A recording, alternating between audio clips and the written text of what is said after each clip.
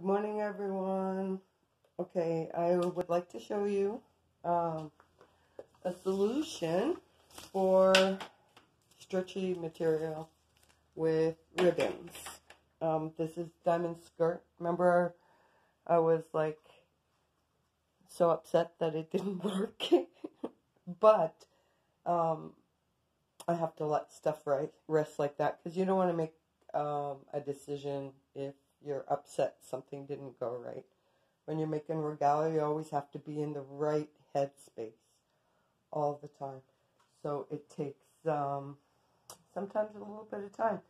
Anyway, so what was happening here was I had to take off all the waist and the elastic, and I cut it on the sides to make it more narrow because the whole thing was like a balloon.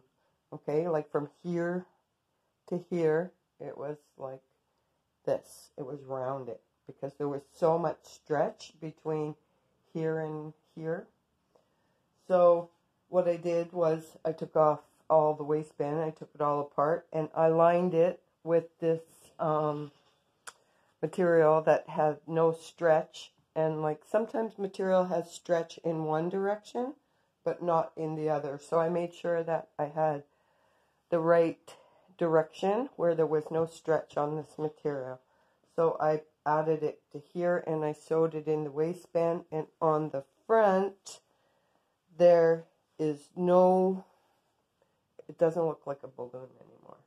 So anyway, I don't really like this rough edge, like, you know, it's all fraying. So I'll probably wait until Diamond tries it on to make sure like it's the right fitting. Her measurements are all good, but still. And then now what I did was, because I removed some on the side, she's doing fancy shawl, and this is going under her dress. So what I did was I left a slit on the bottom, at the bottom of the ribbons. And so now I just have to sew the seam on all those ribbons and the final hem. I think it should be good, but like I said, I'll wait for her to try it on. So, yeah, it's a solution because, you know, when you're working with different materials, you might not, it might not work out. You have to, every material is different. Every material has a different reaction. Sometimes you don't know until you've actually worked with it. So anyway, it should be good now.